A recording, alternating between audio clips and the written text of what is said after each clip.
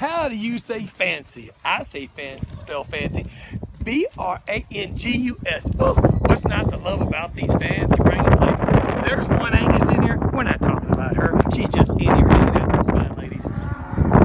Plenty of leather, bone. Oh, who doesn't love a black baldie? Oh, super black baldie, they call them here. Finest wine. There's one Beefmaster cross heifer in here. If you don't like her, boys and girls, you don't like good cow. Look at her hip, the rib, and the female. Woo! Man, oh man, don't make a bunch better, do they?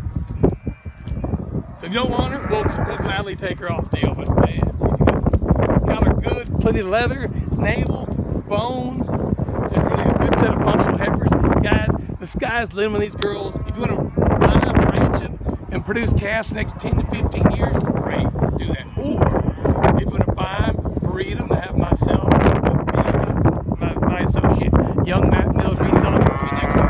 That's bred. We'd love to stay with you and remarket these fine ladies, whether it's heavy breds or pairs next year. Just tremendous set of cattle, 30 some I had in the offering. They'll make great cows. Again, they're Brangus baldies. Tons of natural thickness in these girls, depth of rib. Look at her.